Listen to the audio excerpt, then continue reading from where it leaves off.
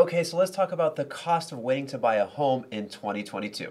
Exactly. What could you be missing out on if you do make the decision to wait? My name is Lane. I'm Scott. And let's dive into it. Okay, so what we like to look at is we like to look at where things are today, interest rates, and then put in where we feel that things are going to go in 2022. Now, if you look at the previous couple weeks, this is the perfect timing for this video because we did our predictions on the interest rates. We did our predictions on home purchase pricing. Yep. We're going to put those together, apply those predictions to today's current value and interest rates. Absolutely. So if you're a buyer out there or thinking of buying a home in 2022, this is the video for you. And this might be costly if you wait. And let's get into these numbers. Let's do it. So today for Orange County single-family detached home, the average price home is $1,150,000.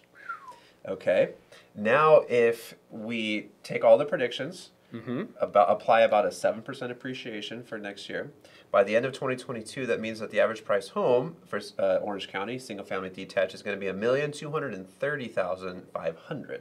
Correct. Okay, now applying $1,150,000, we're going to assume that you're putting 20% down.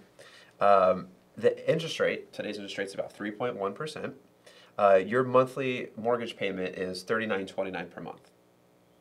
Okay, Q4 2022, if we think interest rates are going to go up, let's just use 4% as an estimate. $1,230,000 at a 4% mortgage interest rate is $4,700 a month. So that's a $771 per month difference. Now, if you also apply, tax, property tax, because there's a percentage on that price. Yes. Okay, it's going to go up a little bit as well. So you're looking over the course of that loan, that 30-year loan, close to $280,000. That's crazy. Now, most people don't stay in their houses that long. We know the stats are anywhere from 7 to 10 years here in Orange County. I'm going to throw in a couple of other factors to that we need to be thinking about. Number one, there is some benefit because we have some tax write-off financial incentives that are available out there for your mortgage interest. But we also want to look at, Lane mentioned single-family homes. We also want to look at condominiums or homes and planned unit developments where we have 1 or up to 3 associations.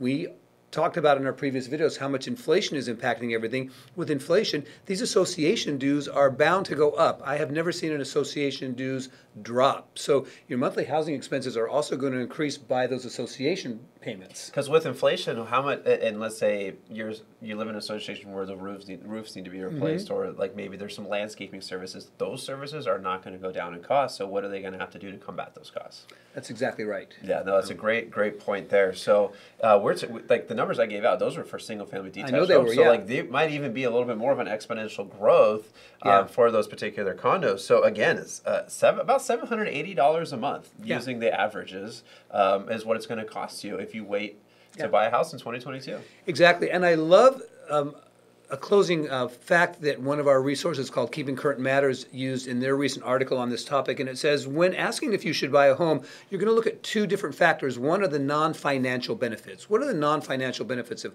owning a home? That's just, getting some more space, getting out of an apartment, perhaps going from a carport to a garage. Look at those kind of creature comforts, how your lifestyle will change. That's a little bit more of a subjective choice. But then the second point, which Lane just made so clearly, is when asking when to buy, it's clear that the sooner the better. Yeah, especially when we're talking about 2022. So if you know that you want to buy a home in the next 12 months, now might be the time to have those conversations because it could cost you $780 a month.